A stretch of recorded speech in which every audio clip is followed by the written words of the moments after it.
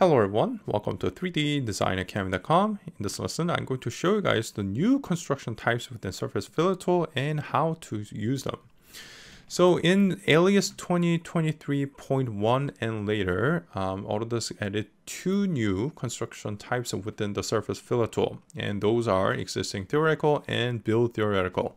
Now they are very similar to the quarter fillet, but how it's constructed and how they set up the tangent lines is a little bit different. So let me show you guys how they are used.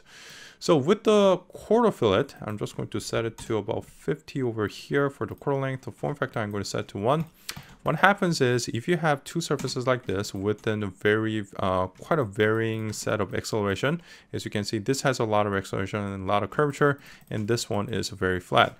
And as you can see, because it takes a curvature of the surfaces into consideration, it builds a surface like this. Oh, actually, I should change this to G2. Now, if you look at the tangent line or the distance to the theoretical, you'll see that this one is a very small, while this one is a very large. Now, let's go ahead and take a look at the second example. So what I'm going to do is I'm just going to take existing theoretical over here. I'm just going to build a fillet between that. And you'll see that there's quite a lot of difference between this one and this one. Because what this one does is it takes the distance from the theoretical and puts it in equidistance of the two surfaces. So the tangent length from the theoretical is about equal. So if I were to just measure this one using curve to curve like this, it's about, well, looks like it's about 25.3. And let's go ahead and measure the other one. Looks like this is actually a perfectly equal 25.3482 to both sides. This one is, of course, very different. So from one side to the other, it looks like it's about 10.5, while this one to this one is about 40.1. So as you can see, there's a big difference. And there are a lot of usages where this comes in very handy, because it's essentially taking a, well, it's essentially doing a tubular offset and creating the surface fillet with it.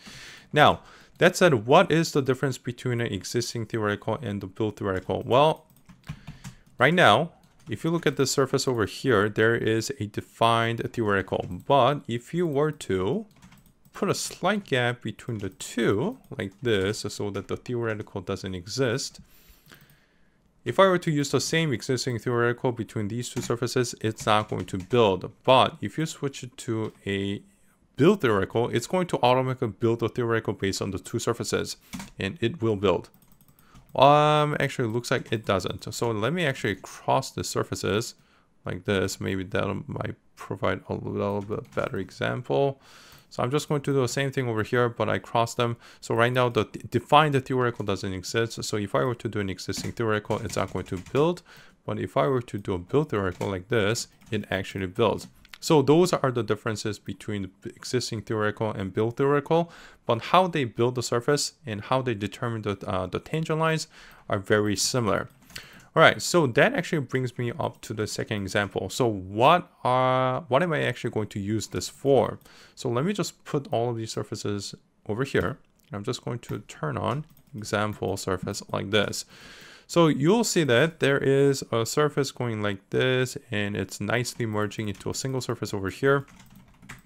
And if I were to build a quarter fillet based on that, well, let's give it a try.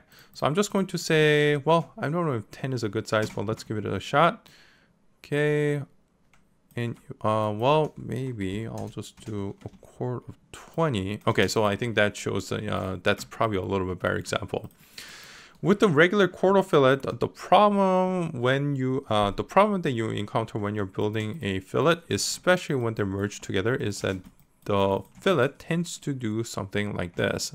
It becomes a little bit funky, as it essentially becomes curvature between the two surfaces.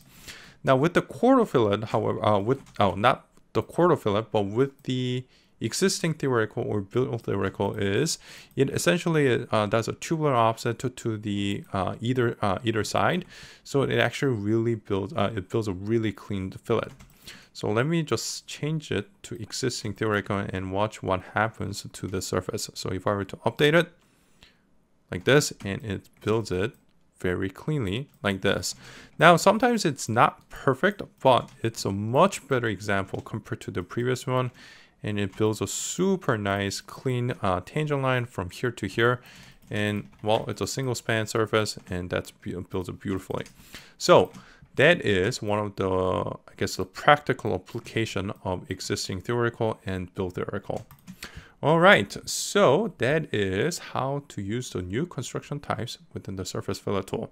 Thank you guys for watching, and see you next time. Want to learn Autodesk Alias and digital sculpting? Then become a member at 3ddesignacademy.com, where you'll find hundreds of video tutorials ranging from basics, including curve creations, intermediate level tutorials such as this wheel, all the way to Class A modeling of the entire car exterior. Interested? Visit 3ddesignacademy.com.